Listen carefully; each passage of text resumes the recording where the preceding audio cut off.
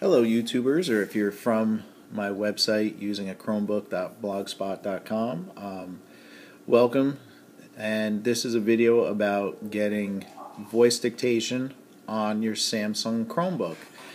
Now if you're like me and you do a lot of publishing online, I do a lot of blogging and whatnot, and sometimes it's so much easier if I have a stream of thought to dictate it, to just say it, because you can speak so much faster than you can type.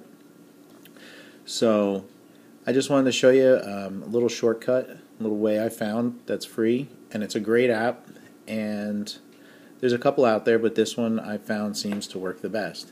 So this is how we go about it. Go over to your little apps and you go up to store. And I actually stumbled across this on accident just as I was browsing. Then we just type in dictation.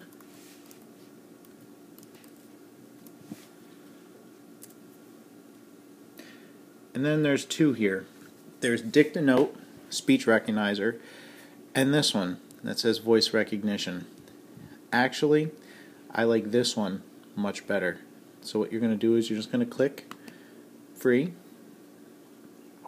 I'm going to add it, and I might do another video comparing the two, and you'll know what I mean. So now, right here, you get this little icon that shows up. Now it's no frills. It comes up with this little notepad piece of paper. Then we'll just clear the canvas and click here to start dictation.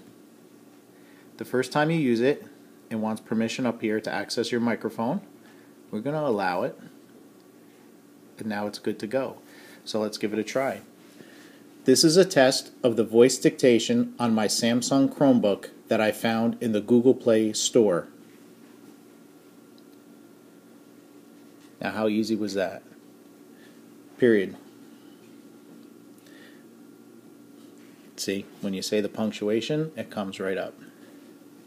In New Jersey, it is getting ready to snow this weekend. And I can't wait to make snowmen with my children. Period. And you see, it works just fine. Then you can do a couple things. See, it's even listening to me. So let me just stop this.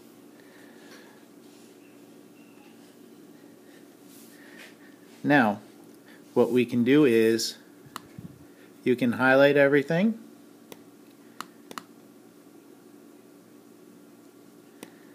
and you can do copy, go to a Google Drive document and paste it in and do whatever you want. Or what you can do is this little thing right here, export. You can hit export, and if you notice, you can save it, send it as an email, store it in your Google Drive, store it in your Dropbox, and then you can just access it. So I hope you found this little tidbit pretty exciting, pretty good. I know I did. And try it.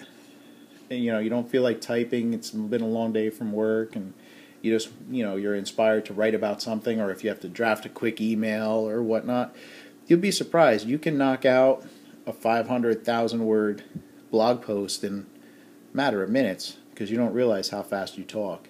And sometimes, if you do what I do, is I'll just dictate, I'll just talk about a topic. I just talk and talk and talk and talk and talk, and all of a sudden I have the whole page filled up with all sorts of content.